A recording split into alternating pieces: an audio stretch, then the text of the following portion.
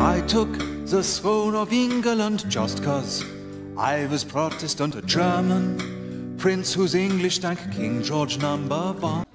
I intend to decorate mine with varnished corpses.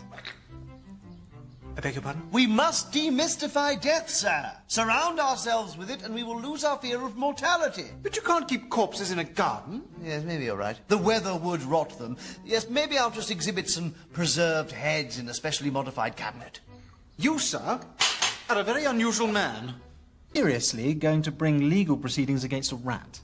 Of course not. It will be a military hearing with a view to court-martial.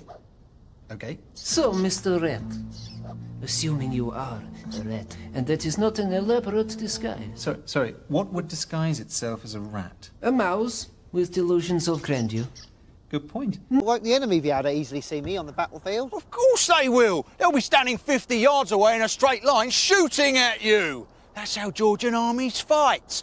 Left, right, left, right, left, right. Get your knees up, you horrible little man. The army thrives on discipline. You will be practicing drill 3 hours a day, every day, and you will like it. She said, let's chunk each punk and replace you with heavy metal. I have some dreadful news. Powdered wigs aren't coming back, are they? It's far graver news than that, I'm afraid. Sir, I must tell you, your father is dead. Yes! Get in! Get in! Ugh. Sir, I think you may have misheard me. Dad's dead. Dad's dead. Oh gosh, I'm king. Ah, you didn't. Sir, shouldn't you be upset? What is your attitude to discipline? Oh, discipline is very important at this school. We really, really wish we had some. Do not throw stones in the quadrangle. Do not fire pistols at the headmaster.